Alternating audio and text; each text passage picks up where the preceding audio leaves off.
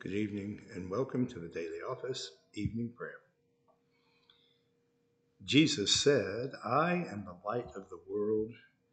Whoever follows me will not walk in darkness, but have the light of life.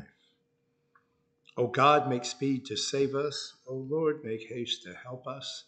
Glory to the Father, and to the Son, and to the Holy Spirit, as it was in the beginning, is now, and will be forever. Amen and Alleluia. Together. O gracious light, pure brightness of the ever-living Father in heaven, O Jesus Christ, holy and blessed, now as we come to the setting of the sun, and our eyes behold the vesper light, we sing your praises, O God, Father, Son, and Holy Spirit. You are worthy at all times to be praised by happy voices, O Son of God, O Giver of life, and to be glorified through all the worlds. In unison, our first appointed psalm is Psalm 85. You have been gracious to your land, O Lord. You have restored the good fortune of Jacob. You have forgiven the iniquity of your people and blotted out all their sins. You have withdrawn all your fury and turned yourself from your wrathful indignation. Restore us then, O God, our Savior. Let your anger depart from us. Will you be displeased with us forever? Will you prolong your anger from age to age? Will you not give us life again, that your people may rejoice in you? Show us your mercy, O Lord, and grant us your salvation. I will listen to what the Lord God is saying, for he is speaking peace to his faithful people and to those who turn their hearts to him. Truly his salvation is very near to those who fear him, that his glory may dwell in our land. Mercy and truth have met together. Righteousness and peace have kissed each other. Truth shall spring up from the earth, and righteousness shall look down from heaven. The Lord will indeed grant prosperity, and our land will yield its increase. Righteousness shall go before him, and peace shall be a pathway for his feet.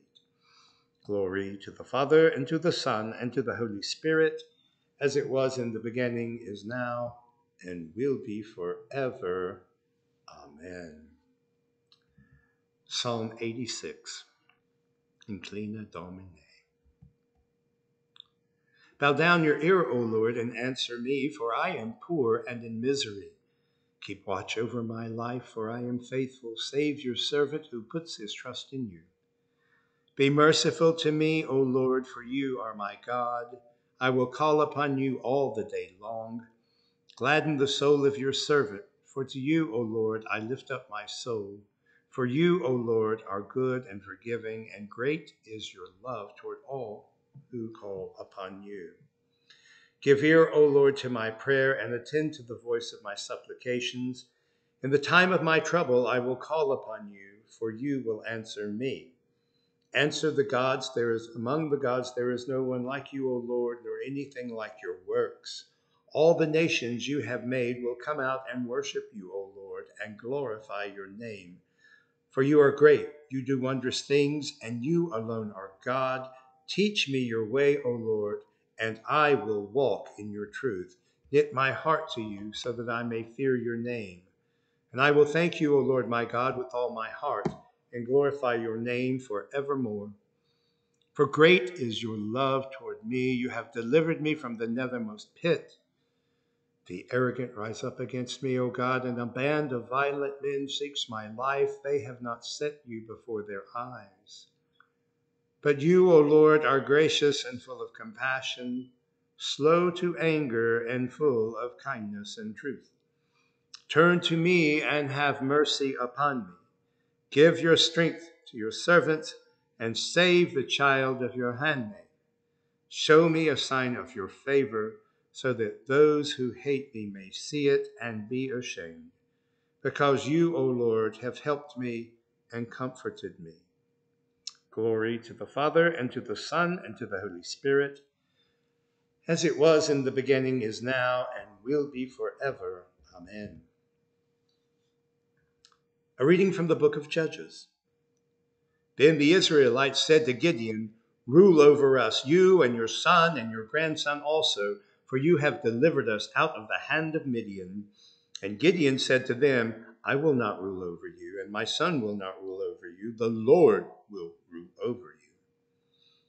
Then Gideon said to them, "Let me make a request of you. Each of you give me an earring he has taken as booty." For the enemy had golden earrings because they were Ishmaelites. "We will willingly give them," they answered. So they spread a garment, and each threw into it an earring he had taken as booty. The weight of the golden earrings that he requested was 1,700 shekels of gold, apart from the crescents and the pendants and the purple garments worn by the kings of Midian, and the collars that were on the necks of the camels. Gideon made an ephod of it and put it in his town in Ophrah, and all Israel prostituted themselves to it there, and it became a snare to Gideon and his family. So Midian was subdued before the Israelites, and they lifted up their heads no more. So the land had rested 40 years in the days of Gideon. Jerubbaal, son of Joash, went to live in his own house. Now Gideon had 70 sons, his own offspring, for he had many wives. His concubine, who was then in Shechem, also bore him a son, and he named him Abimelech. Then Gideon, son of Joash, died at a good old age and was buried in the tomb of his father Joash at Ophrah of the Abiezrites. As soon as Gideon died, the Israelites relapsed and prostituted themselves with the Baals, making Baal-berith their god. The Israelites did not remember the Lord their God, who had rescued them from the hand of all their enemies on every side, and they did not exhibit loyalty to the house of Jerubbaal, that is, Gideon, in return for all the good that he had done to Israel. The word of the Lord. Thanks be to God. Our first canticle is Surge Illuminare. 11, the third song of Isaiah. Arise, shine, for your light has come, and the glory of the Lord has dawned upon you. For behold, darkness covers the land, deep gloom enshrouds the peoples. But over you the Lord will rise, and his glory will appear upon you. Nations will stream to your light, and kings to the brightness of your dawning. Your gates will always be open by day or night. They will never be shut. They will call you the city of the Lord, the Zion of the Holy One of Israel. Violence will no more be heard in your land, ruin or destruction within your borders. You will call your walls salvation and all your portals praise. The sun will no more be your light by day. By night you will not need the brightness of the moon. The Lord will be your everlasting light, and your God will be your glory. Glory to the Father, and to the Son, and to the Holy Spirit, as it was in the beginning, is now, and will be forever. Amen. A reading from the Gospel according to Mark. 6 days later, Jesus took with him Peter and James and John and led them up on a high mountain apart by themselves. And he was transfigured before them, and his clothes became dazzling white, such as no one on earth could bleach them. And there appeared to them Elijah with Moses, who were talking with Jesus. Then Peter said to Jesus, "Rabbi, it is good for us to be here. Let us make 3 dwellings, one for you, one for Moses, and one for Elijah." He did not know what to say, for they were terrified. Then a cloud overshadowed them, and from the cloud there came a voice, "This is my son, the beloved. Listen to him." Suddenly, when they looked around, they saw no one with them anymore, but only Jesus. As they were coming back down the mountain, he ordered them to tell no one about what they had seen until after the Son of Man had risen from the dead. So they kept the matter to themselves, questioning what this rising from the dead could mean. Then they asked him, "Why did the scribes say that Elijah must come first?" And he said to them, "Elijah is indeed coming first to restore all things. How then is it written that the Son of Man, that he is to go through many sufferings and be treated with contempt? But I tell you that Elijah has come, and they did to him whatever they pleased, as it is written about him." The word of the Lord. Thanks be to God. Together, the Magnificat. My soul proclaims the greatness of the Lord. My spirit rejoices in God my Savior, for he has looked with favor upon his lowly servant. From this day all generations will call me blessed. The Almighty has done great things for me, and holy is his name. He has mercy on those who fear him in every generation. He has shown the strength of his arm. He has scattered the proud in their conceit. He has cast down the mighty from their thrones and has lifted up the lowly. He has filled the hungry with good things, and the rich he has sent away empty. He has come to the help of his people Israel, for he has remembered his promise of mercy, the promise he made to our fathers, to Abraham and his children forever. Glory to the Father, and to the Son, and to the Holy Spirit, as it was in the beginning, is now, and will be forever. Amen. The Apostles' Creed. I believe in God, the Father Almighty, creator of heaven and earth. I believe in Jesus Christ, his only Son, our Lord. He was conceived by the power of the Holy Spirit and born of the Virgin Mary. He suffered under Pontius Pilate, was crucified, died, and was buried. He descended to the dead. On the third day he rose again.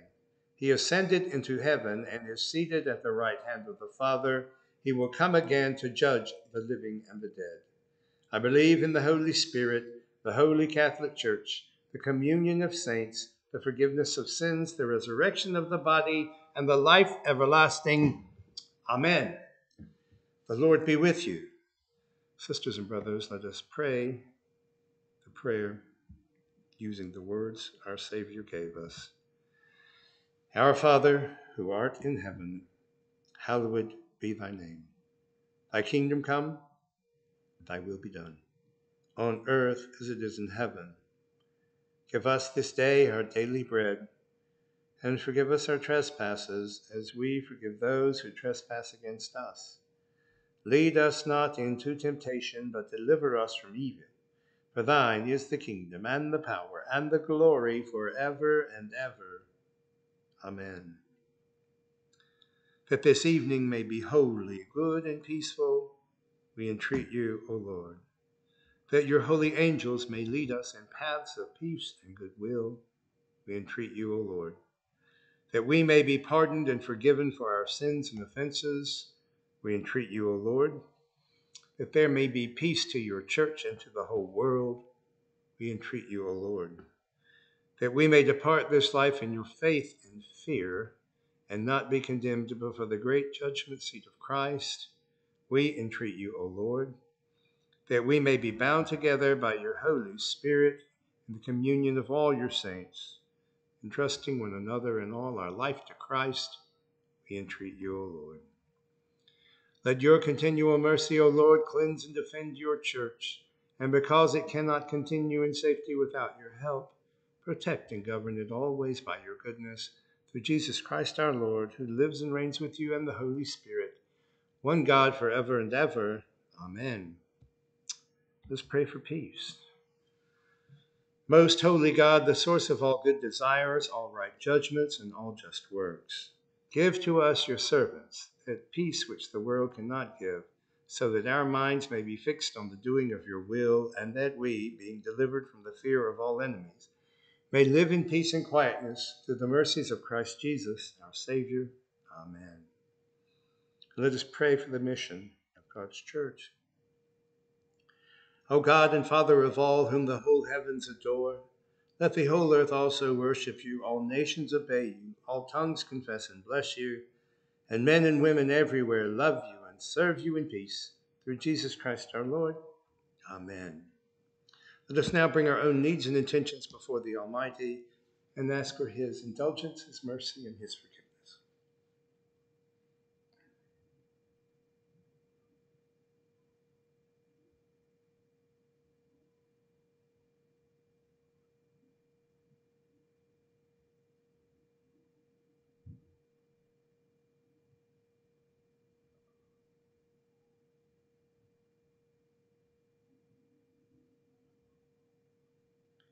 Remember me, O Lord, when I come into your kingdom. As I move through the world, show the world you move through us. Keep us faithful to your teachings and never let us be parted from you. Amen. Prayer of St. Chrysostom. Almighty God, you have given us grace at this time with one accord to make our common supplication to you. And you have promised through your well-beloved Son that when 2 or 3 are gathered together in his name, you will be in the midst of them. Fulfill now, O Lord, our desires and petitions as may be best for us, granting us in this world knowledge of your truth and in the age to come, life everlasting. Amen. Let us bless the Lord. Thanks be to God. The grace of our Lord Jesus Christ and the love of God and the fellowship of the Holy Spirit be with us all evermore. Amen. Thank you for joining us for evening prayer. God bless you. Remember, leave the world a better place in the evening than you find it in the morning. See you tomorrow.